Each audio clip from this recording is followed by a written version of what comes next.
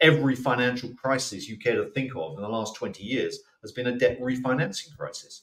And that's what central bankers are in the game to try and stop. And what we're seeing now, I would argue, is the reason that liquidity is going up is very simply that the financial system in the West is in a more fragile situation than many people are attesting to. And therefore, it needs liquidity. And the central banks are providing liquidity.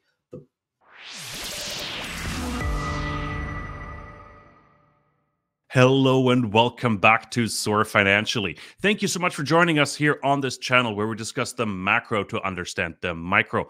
My name is Kai Hoffman. I'm the @JR Mining Guy on Twitter and the CEO of the Soar Financial Group. And of course, your host for this conversation today. And we've invited a guest back that we've had on a number of times. We've had excellent feedback on his analysis. And personally, I really enjoy talking to him, listening to him as well, because I learned so much from him. It's Michael Howell. He's the managing director over at CrossBorder Capital. And he's the king of liquidity. Everybody accepts his analysis on liquidity. I think nobody else does it like him. And it's really important to look at liquidity flows at the current time. Like what is happening in the world? Where's the money flowing from, or where to and where from, of course? Because if you look at the US debt situation, it needs to get covered. Liquidity needs to flow into the US, and we're going to discuss where it is coming from. Of course, we're also going to talk about other asset classes, commodities we need to talk about. Why are they breaking out? Gold trading at all-time highs, copper is rallying, ag commodities are rallying as well. I'm not sure we're going to get into the ag commodities, but chocolate or cocoa is rallying like crazy. I was shocked by the sticker price yesterday at a chocolate store here in Vancouver. Absolutely insane. So lots to talk about. And before I switch over to my guest, quick reminder, hit that subscribe button. It helps us out tremendously, bringing guests like Michael on more regularly, and of course, bring other fantastic guests on this channel as well. So without much further ado, Michael, it's great to have you back on the program. It's good to see you again. Great pleasure to be here, Kai. Absolutely. Michael, like I mentioned to you before hitting the record button, there's a lot to talk about, and I'm not even sure where to start. I've mentioned that to you as well, because there is so much. But maybe we start with a bit of a summary and recap. Like, how is the global liquidity situation right now? How is it looking? Because if I look at the all-time highs of S&P, Bitcoin, gold, there's enough liquidity around. Sure. I mean, markets are telling a story. And our line is always that money moves markets. And so if you've got rising markets, rising asset markets worldwide, it's pretty much confirming the fact that the liquidity cycle is rising. It's buoyant. There's a lot of liquidity in markets right now, despite what the Federal Reserve protests or keeps saying that they're tightening. I mean, the reality is they're not tightening enough. And the fact is that Jay Powell has already indicated that the next move in US interest rates is downwards. So we're going to get more liquidity, not less, probably over coming months. Now, one of the things that we do is we take a long-term view of liquidity. We try and put it into a cyclical context. That's the best way to understand it. Liquidity goes up and comes down, but there's a fairly regular cycle.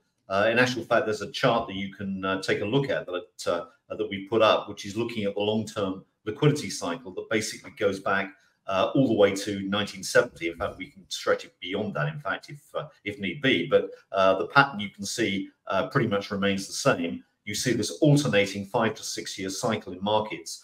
We hit a low point around the end of 2022 that coincided with the British gilt crisis when the new incoming Prime Minister announced a budget the market didn't take very well. British gilt market, or the British gilt market, the Treasury market in the UK sold off very aggressively. And there was an attempt to try and stabilize that by putting more liquidity in. But it was a wake-up call for Treasury ministers and central bankers worldwide that liquidity was basically too tight and was hitting a floor.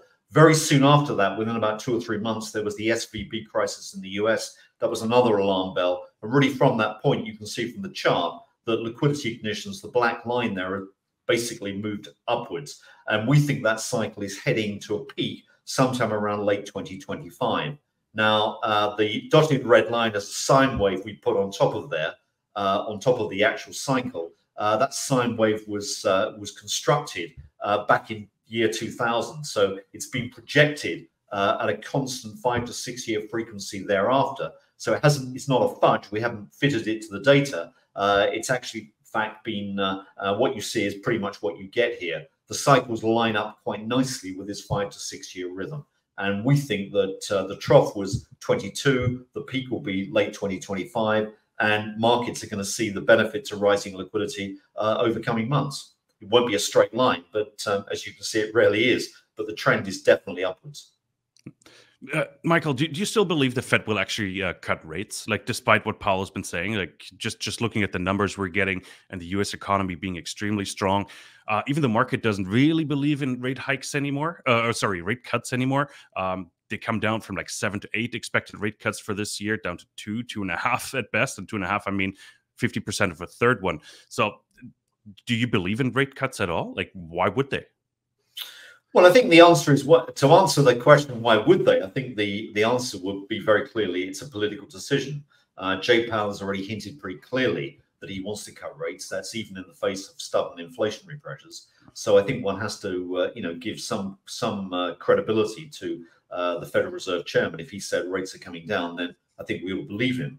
I think the fact is that rates are not coming down anything like the market once said, or once thought. Even back in January of this year, there was a lot of expectation about falling rates in the US, but that, after all, was on the back of recession fears, which have clearly proved wrong. But our point is, do interest rates really matter? What really matters is the flow of liquidity into markets. That's what's driving everything. It's not about rates. I mean, if you look back over the last 18 months, liquidity has been rising, asset prices have been rising, and interest rate expectations have blown both ways. Sometimes people think the Fed is putting rates up. Sometimes people have thought the Fed is cutting rates. But throughout that period, the markets basically rallied pretty strongly. And it's all about liquidity. Why is liquidity so important? It comes back to this huge debt burden that the world economy faces. We've got $350 trillion of debt out there to both service and refinance. And the fact is, unlike an equity, a debt has to be repaid, or at least, let's say, refinanced. And if you've got $350 trillion of debt with an average maturity of 5 years, simple math says that you've got to roll over or refinance 70 trillion every year. That is an eye-watering amount of money. And world capital markets have basically switched from being new financing vehicles for capital investment in the real economy to, if you like, debt refinancing mechanisms to roll over this huge burden of indebtedness. And to do that, you need liquidity. And that's what the liquidity story is all about. If you don't get that liquidity, you get debt refinancing problems and financial crises. Every financial crisis you care to think of in the last 20 years has been a debt refinancing crisis. And that's what central bankers are in the game to try and stop. And what we're seeing now, I would argue, is the reason that liquidity is going up is very simply that the financial system in the West is in a more fragile situation than many people are attesting to, and therefore it needs liquidity, and the central banks are providing liquidity. The fact is, from us as investors, is that liquidity spills over into asset classes. It pushes up technology shares, it pushes up equities in general, it starts to move commodity markets, and ultimately it spills out into the real economy. And these are exactly the effects that we're seeing. It's a sequence, and the timeline is being fulfilled. This is a very, very normal investment cycle, despite what the economists claim. No, absolutely. I fully agree there. And the question is, though, where is that liquidity coming from right now? You mentioned central banks. But is it really the central banks in the West that is supplying that liquidity, maybe through the back door? Or is it coming out of the East? And I'm thinking about maybe Japan, China apparently is flooding the market with money. So I'm curious what your thoughts are. Where do you see that liquidity being created that's flowing into the US, for example? Well, we've got a heat map that you can show, which basically shows the intensity of central bank activity. And what that heat map illustrates, the red areas are where central banks are tightening. The timeline runs from east to west, or from west to east, I should say, on the diagram. And then as we go from north to south, you see a listing of countries. So there's something like, in that list, probably about 70 or 80 countries. The bulk of the ones we cover. The mosaic, or what you can see there, the heat map, is basically illustrating the pattern of central bank tightening. The bulk of tightening occurred around about the middle of 2022. You can see that sort of broad red smudge in the middle of the chart. And as we move towards the right-hand side of the chart, in other words, moving to date, what we can see is the color, the hues of the chart are changing more and more towards the green end of the spectrum, which is indicating that central banks are easing. Now, there's an awful lot of central banks in there that are changing color. In other words, they're moving. It's fair to say that some of the big Western central banks like the ECB and the Federal Reserve have been slower this cycle to ease, but they are easing in terms of adding liquidity to markets. And one of the points that we've been making pretty consistently over the last 18 months is, despite the rhetoric that comes out of the Federal Reserve about them engaging QT, quantitative tightening policies, and shrinking their balance sheet, their liquidity injections into markets, which is a different number, has actually been rising. And you can see that very visibly by looking at what's happened to US bank reserves over the period, where bank reserves have increased from under $3 trillion to now over $3.5 trillion. So there's been a noticeable increase of 15% in the volume of bank reserves in America. That's a pure liquidity expansion. So generally, we're seeing central banks easing. Your point about central banks in the East or in emerging markets leading the fray, that's definitely correct. No, I appreciate you clarifying that. I love that chart. I think you've shown that to us before as well, but it's ultra important to visualize and see where that liquidity is coming from. And Michael, maybe a bit of a naive question that just popped in my head. I'm curious, is it always the central banks that are providing that liquidity? Because I'm thinking of grants, government grants, for example, like the US giving Intel close to $50 billion to build chip plants in the US. That's also liquidity, in my opinion, it's being pumped into a market. Is it always the central banks? I'm just curious, more of an understanding question, because the money has to come from somewhere. Well, I mean, you raise a very important point. I mean, the question is that money comes from governments, but governments can't create the money. It has to be somehow funded. So it's either funded through bond issuance, through tax increases, or through the central banks providing it themselves. So it really comes through one of those three channels. Now, in terms of who is creating liquidity in the world economy, basically, you've got two mechanisms. One is the central banks themselves. They can create liquidity. Or you can also get liquidity from the private sector. And the private sector, through bank lending or shadow bank lending, that is also a source of increased liquidity. Now, it's fair to say that in the last 10 to 15 years, since the global financial crisis in 2008-9, central banks have been the main driver of liquidity in markets. That is unquestionable. They have been leading the cycle. That is not always the case. If you go back to the immediately pre-global financial crisis period, it was the private sector through shadow banks. If one runs back into the 1990s, if you recall, what was fueling the Asian bubble was really cross-border flows of money. It wasn't the central banks, it wasn't shadow banks or banks. It was basically cross-border investors, and that money was being monetized. So I think it really depends on the period, but you've really got generally three sources: cross-border, domestic private sector, and central banks. At the moment, it's central banks, but we've got to expect private sector lending to pick up too. That's likely to be a future source of liquidity. I brought up Japan earlier, Michael, and really curious what your thoughts are on liquidity coming out of Japan, the yen carry trade here, the buzzword, because Japan raised rates for the first time in 17 years, meaning they're at 0% now, so nothing crazy, but it could be an important signal. I'm curious how you sort of rate that the central bank move there in Japan. Yeah, well, I mean, in truth, I don't think it's a particularly important signal, because I don't think that it's signaling a tightening by the Bank of Japan. I think that what the Japanese are basically trying to do is they are the classic case of operating a policy of financial repression. In other words, what they're trying to do is to get inflation rates above interest rates, and they want that to run on for some several years, because that will ultimately devalue their big debt pile. I think the other thing that's operating in Japan is the intention to run a loose monetary policy to maintain a weak yen. Now, the consensus trade this year, probably until recently, because so many people have been burned by it, has been that the yen would be a strong currency. That clearly has not transpired. The yen has been a fundamentally weak currency. We've been on the weak side. We've been arguing that the yen would never be strong. And I think the reason for that is an attempt to try and ensure that the Chinese economy is destabilized through an unstable yuan exchange rate. One of the easiest ways to do that is to basically manipulate the yen. Now, it may be a maverick view, but it's certainly playing out. And I think the one thing that America cannot afford to do is to allow the yuan to be a recognized currency worldwide for others to save in. the dollar has to be paramount. The dollar's position has to be maintained and preserved. And one of the easiest ways to do that, I would argue, is to maintain a weak yen, because you're effectively putting pressure on a major economic competitor next door, in other words, China. And as a result of yen weakness, the Chinese yuan itself has weakened over the past 12 months. So I think that, what you see here is what you get. So I think that Japan is running a loose policy. I think will continue to run a loose policy.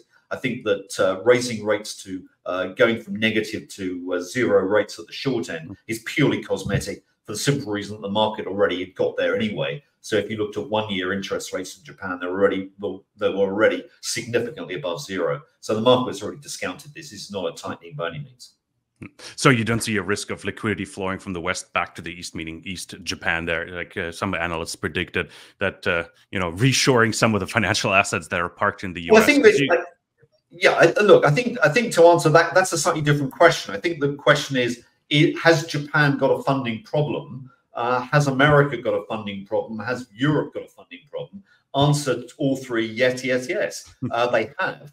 And if in a world where savings or liquidity is scarce, particularly for government debt markets, then there may well be repatriation of Japanese money back to Japan. That is just, if you like, making a bigger hole for the Americans to fill in terms of who buys their debt. But what it's pushing back to more and more and more is that those gaps in government funding have to be met by some form of monetization. Now, whether that is direct monetization by the central bank is a moot point, or do they change the rules and they force or encourage banks to buy more treasury debt? And the point that we've been making consistently for the last few years is that basically the world is in a war or pre-war situation. Now, whether that is a renewed Cold War against China or whether it's a war against domestic demographics, it doesn't matter. War economies need to be financed. War economies or war finance is inflationary. And what it requires is more monetization and the banks holding more and more government debt. And what you can see going on now is various subtle attempts to encourage or allow the banks to hold more government debt, whether that is changing the supplementary liquidity ratio rules, whether it's reinventing a Basel IV to say the banks can own more treasury debt, whatever. There is going to be some attempt to get the banks to increase their exposure to the debt markets. And that is something I think we can all look forward to. That is pure monetization.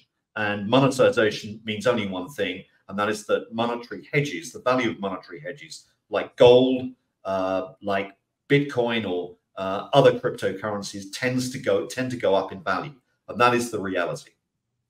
We'll talk about the commodities in a second, especially the precious metals, and we can throw in Bitcoin as well, although that's not a focus of ours here on the channel, but I think it goes hand in hand. You brought in geopolitics, and I think that's an interesting topic to explore within that liquidity spectrum and space as well. You brought in China, and keeping China and the yuan sort of weakened. I think it was us that would, I think it was you I've had that discussion with. You said China doesn't have the banking infrastructure to sort of handle the liquidity that the US can, that New York can. Do you see that changing? Because that would be one of the very few reasons that China might actually become a main player in the financial markets, outside of New York. Yes, I think the issue is that what China has basically a very straightforward financial system. Unfortunately, China's financial system is too hooked on the dollar, and they need to get off the dollar hook. And that is easier said than done. So one of the things the Chinese would like to do in the medium term is to make the yuan currency much more of an international standard of value if they could. So in other words, they'd like commodities priced in yuan. They'd like other governments to hold, or other investors to hold yuan currency. I wish them good luck with that, because I think that's quite a hard ask at the moment, particularly in a world of geopolitical tensions.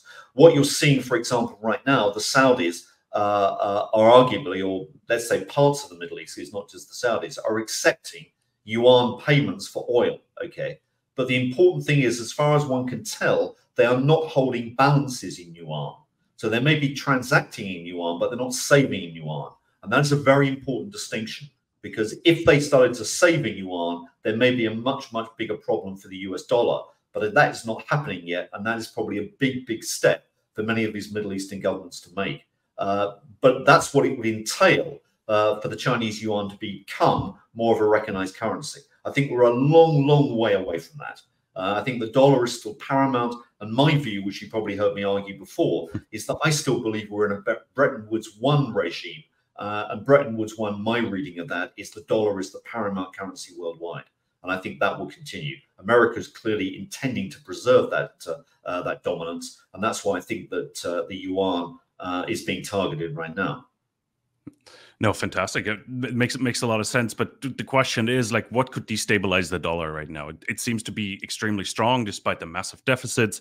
The Congressional Budget Office has put out, forecasts. I think it was till 2030, $40 trillion in debt and rising constantly. I think it was the compound annual growth rate was 8%, 9%, which is staggering because we're already at $2.5 trillion deficit. And that rising by 8%. Like, what could topple the US dollar in that regard? Is there something that you see that could bring it down right now? Like, yeah, unless, besides, sorry, it's like one of my commentators mentioned I shouldn't put answers in your mouth, but a BRICS gold-backed currency. Well, I don't think a BRICS gold-backed currency necessarily would be the thing. I think the dollar would be the source of its own demise. And you answered the question by saying, look at the debt burden that America is taking on. That has to be financed. And at the end of the day, what we're looking at is a long-term monetary inflation. The Congressional Budget Office, as you rightly say, is extrapolating or projecting a doubling of the US debt to GDP ratio over the next 25 years. I mean, that is an eye-wateringly big jump. And it's coming because you've got not only increased defense spending outlays, you've also got mandatory spending, which is being required because the world, or particularly, let's say, the West, and the US are aging. And these are commitments that governments have made, whether it's Medicare or whether it's Social Security or whatever. Those payments have to be made good unless they're reneged upon. But that debate clearly isn't one which is live in the current presidential debates. If you look at this monetary inflation angle, what we're saying is that the only way that governments can afford their current commitments is to monetize debt. Now, what that means is either they're getting their central banks to own the debt or getting the banking systems themselves to own the debt, but it's monetization. We know that monetization ultimately is inflationary, and we know what's more, that it pushes up the price of gold and other monetary hedges. Now, if you look at the chart that I've also displayed, which is looking at the gold price, I think you can see there that there is something very, very important going on. And what that chart illustrates is the price of gold bullion. It may be maybe it's now a couple of weeks out of date, so we're racing higher all the time. But alongside that, what we put on that chart is US real interest rates. Now, normally there is a very strong correlation between real interest rates and the gold price. And as we know, if real interest rates go up, the gold price normally goes down.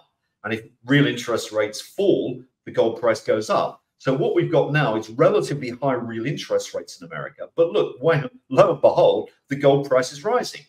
This is a very, very unusual development. I can't stress that more. And what it's telling us, there is another dynamic at work out there. And that other dynamic is basically the trend that is driving gold and other precious metals and monetary inflation on hedges like cryptocurrencies higher, which is monetary inflation.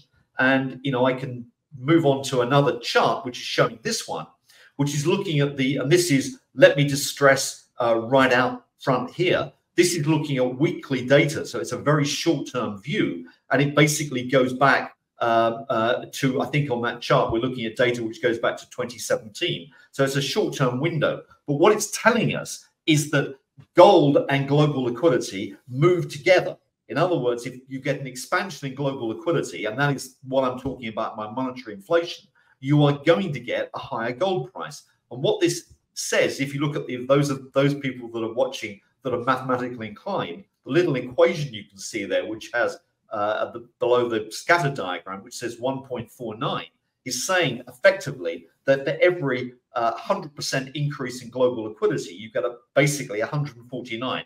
Say 150% increase in the value of gold. So gold is a very, very important monetary inflation hedge, which you can see in detail on this chart, which goes back much, much further, all the way back to 1975. And what it's showing is the path of global liquidity, which is the black line. The orange line is a hybrid, which looks at the value of gold, and including more recently, since 2015, the value of cryptocurrencies. But as I say, the bulk of that history is gold. And you can see that gold is moving, or let's say those gold plus crypto are moving directly with global liquidity. That is monetary inflation. The dotted line at the bottom is high street inflation. That is what's happening to US CPI. So gold is not a high street inflation hedge. It is a monetary inflation hedge. And that's a much more important statement, because we're going to get lots of monetary inflation. Will we get high street inflation? I don't know. I suspect we will, but that's a very, very different question. We'll be too bad we're doing this on Tuesday. Like tomorrow, we're getting a new US CPI print as well, which is expected to be yet again a little higher, 3.4% as forecast by Reuters. What is driving that, Michael, as well? Like you mentioned commodities, and the oil price has been rallying in recent weeks. Is that what's behind that? And like how sticky is that in that context?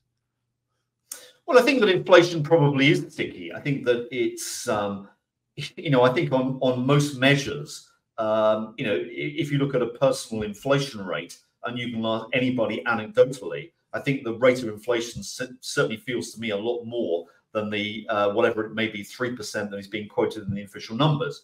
But nonetheless, if you just take their metrics, I think what we're going to be seeing in the next 12, 18 months is a higher level of inflation than we've been used to.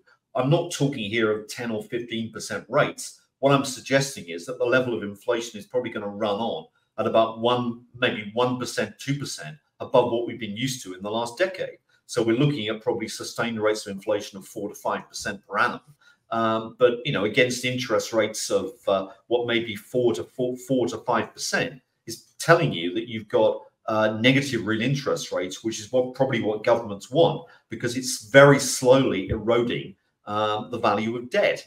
Now, in this environment where you've got negative real interest rates and stubborn inflation, you've got seriously to think as investors, where do you hold your wealth? You don't want to hold it in government bonds, because government bonds are going to lose value. Okay, that's the history of inflationary periods and monetary inflationary periods. The governments will force banks, and they'll try and force pension funds and insurance companies as much as they can, anyone under their control, to own their bonds, because they have to. But if you don't have to own government bonds, I certainly wouldn't. I'd be putting money into areas that traditionally hedge. That could be equities. It's very likely to be gold, precious metals, cryptocurrencies as well. It may be residential real estate, particularly if you're buying in prime areas. That could work as well. But these are the traditional monetary inflation hedges that everyone's got to start thinking about seriously. The world has changed. I can't keep emphasizing that enough, because of the rapid and significant deterioration of fiscal finances, particularly in the wake of the COVID crisis. The COVID crisis was the first emergency where policymakers did not raise taxes. They printed money. But this is, a wake-up call to everybody, because this is what's going to happen in the future. If there's another pandemic, or if there's more spending to be made, believe me, governments are not going to raise taxes. You don't hear any of that on the hustings in the US presidential elections, do you now? That's simply not going to happen. Nobody in the West, I think, would argue for higher taxes. If they did, it's political suicide. Who would do it? But what we're looking at now is an investment cycle on top of a rising trend that looks extremely normal. And the chart that I put up will probably, if you like, crystallize that, which basically says this is the asset allocation that you should be looking at in terms of how the cycle evolves. Now, we split the investment cycle into 4 areas: rebound, calm, speculation, and turbulence, depending on where in the cycle you are. So rebound is coming from the bottom of the cycle, the trough, to the mid-cycle. Calm is from the mid-cycle to the peak, etc. Now, in terms of where we are right now, for 18 months, we've been in rebound. And if you look at the traffic lights on the diagram, on the left, it's assets, and on the right, it's industry groups within the stock market. This is historic analysis of what should perform strongly, okay? And all I would say is, if you look at those charts, tell me, honestly, if we're in a rebound or not, because everything that's in the rebound has been performing on both sides of that diagram. In other words, you would expect equities to be a strong performer, credits to be a strong performer, commodities not to be, bond duration not to be. You'd expect cyclical equities on the right to be good performers, technology stocks, financials to be mixed, energy to be underweight, and defensives to be underperform. As we move to calm, look how that changes. Equities are still good, credits start to falter, but what comes through? Commodities, okay? So the rising commodities we should have been expecting, well, we have, but I mean, investors should be expecting. And that's what we argue we're getting now. You still don't want bond duration. And if you look at the right, you're starting to see outperformance coming from big financials like JP Morgan and energy stocks, which are breaking out now. So, you know, what you see is what you get, but it looks a very, very normal cycle. And as the next chart says, this is a chart which illustrates our own analysis of the world business cycle and shipping. Now, this is not proprietary data. It's data we just gathered from the public domain. It's basically analyzing port activity at major ports worldwide, which is shown on that orange line. That's picked up dramatically in the last few months, largely because of Asia-Pacific trade. We accept or we acknowledge there may be some bias in that data because of the closure of Suez or whatever it may be. But I would suspect that there is still an underlying truth in that recovery. And if you look at the black line, that is the latest world business cycle as of the end of March, which is basically showing a rebound coming through in terms of how the world economy or business confidence worldwide is responding. Look at the US ISM, it's definitely picking up. You know, lots of evidence here that we're seeing a business cycle turn. The group that brings out business cycle analysis as well, I forgot the name, I was trying to look it up real quick. But there's a group that publishes sort of cycle analysis as well. They're saying we're not going to see a recession. Like the recession fears are done with. It might be a very soft landing at best. Where do you come in then? It's like, are we getting away with one here? I've asked that other guests on the show as well. Like, is the US even getting away with one? Like, it sounds very, like, what do you call it? It's like lapse, like very trying to be very, like, jovial maybe here. But are they lucky? It's like by printing money, by throwing money at the problem, are they getting away with not having a recession, Michael? Yes, in short, they are. I mean, we've not been in the recession camp at all. The reason basically is because what you've seen generally over the course of the last 18 months has been a very, very loose US fiscal policy. The US federal deficit's running at about 8% of GDP. With that level of stimulus, how can the economy be soft?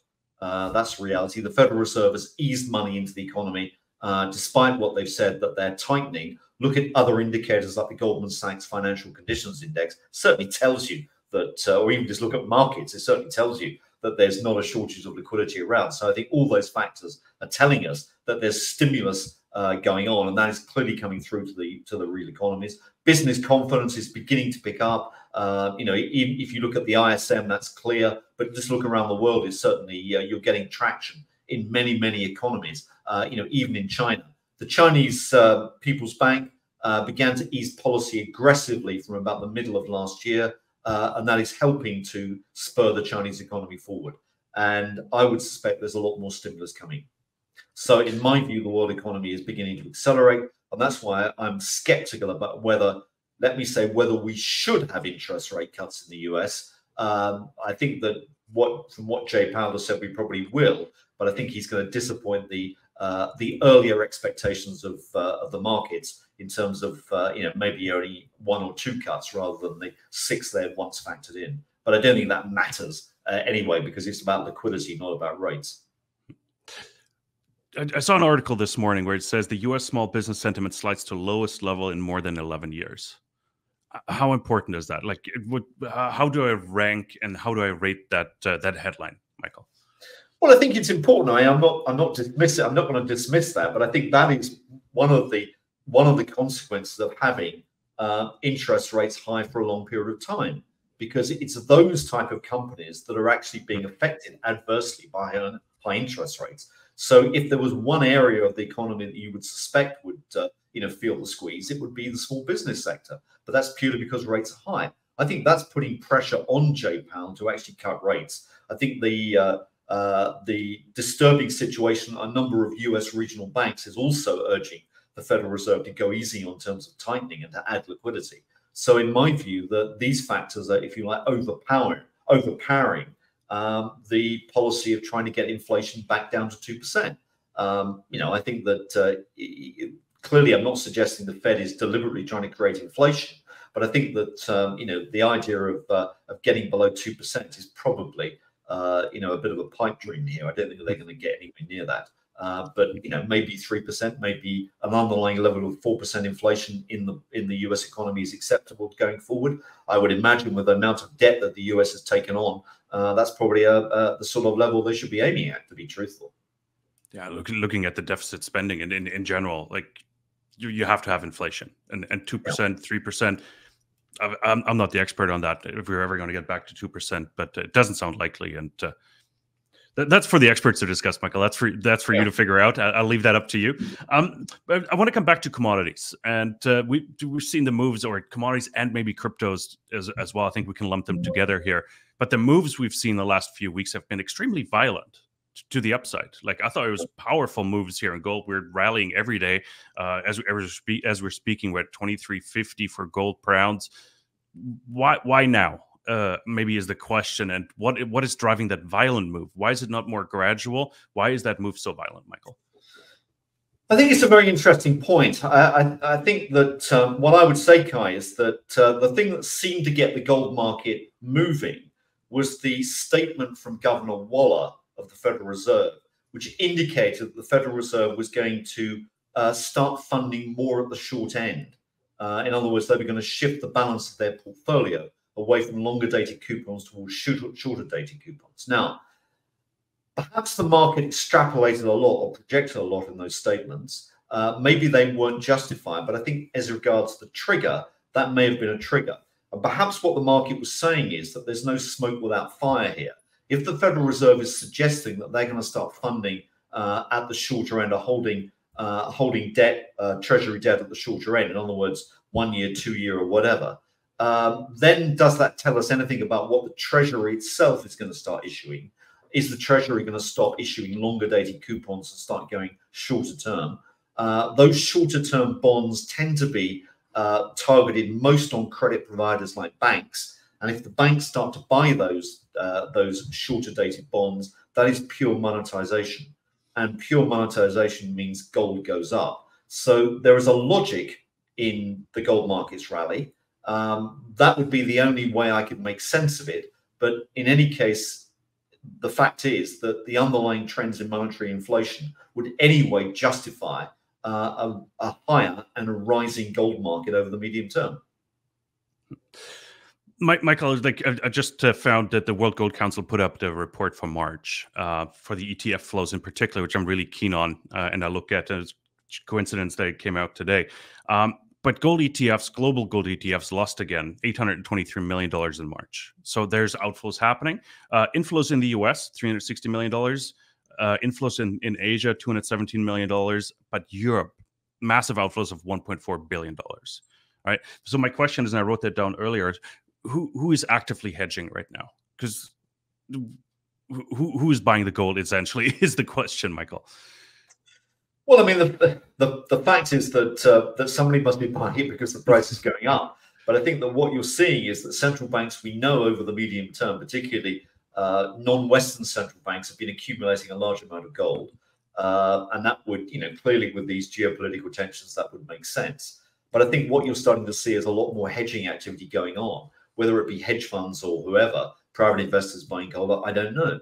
But the reality is that the gold market is breaking higher. It deserves to break higher. And what you want in this environment is you want monetary inflation hedges. Now, we did some statistical analysis a few months ago, which was looking at the relative performance of cryptocurrencies, particularly Bitcoin, against monetary inflation and gold against monetary inflation. And what you find, in fact, interestingly enough, in the data, and I don't know quite why it works that way, but this is what the data shows, is that it takes something like 3 to 6 months after a monetary surge for the gold market to really get traction, to start moving higher. It takes something like 4 to 6 weeks for cryptocurrencies to move on that. same basis. So both asset classes are very sensitive to liquidity. In actual fact, we've described cryptocurrencies as exponential gold because their sensitivity is a factor greater than gold bullion itself. But nonetheless, both are good monetary inflation hedges. The fact is, though, that cryptocurrencies move faster and they move first compared with gold. But gold is, if you like, a more stable long-term asset. It's got a much stronger long-term record or historical record. We can be more confident that it's a monetary inflation hedge, and gold deserves to move up in line with what these other assets are doing.